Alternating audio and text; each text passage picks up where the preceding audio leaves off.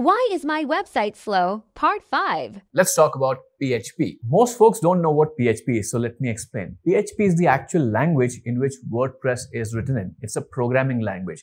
And similar to how you have apps on your phone and apps get updates, so you get a new version of an app, PHP, the programming language, also has versions that come up which increase performance. Now, this is the interesting part. You might not even know what version of PHP you are running on the site. You might be running 6 or 7, mostly 7 on earlier version of 7, but the latest version of PHP is actually 8.3. So look at these performance numbers which were tested on WordPress 6.4.2, but will still hold true.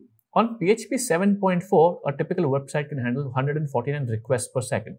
But on PHP 8.3, it can handle 169 requests per second. It's almost 10% higher traffic for the same amount of resources. And if you're using an even older version of PHP, the performance difference in your website can be much higher than 10% if you just upgrade your PHP. And just for reference, here's a website I have on Bluehost, and you can see here the WordPress version is the latest one and the PHP version is also the latest 8.3 out of the box. So if you're looking to build a website, then just choose Bluehost. I'll leave a link in the description and also in the pinned comment. And if you already have a website with an existing host, you can migrate, or you can just go to your hosting provider and say, hey, what's my PHP version? I want to use the latest version 8.3, and they'll help you with that. So go ahead, do that, enjoy a faster website, and follow me for more website building advice.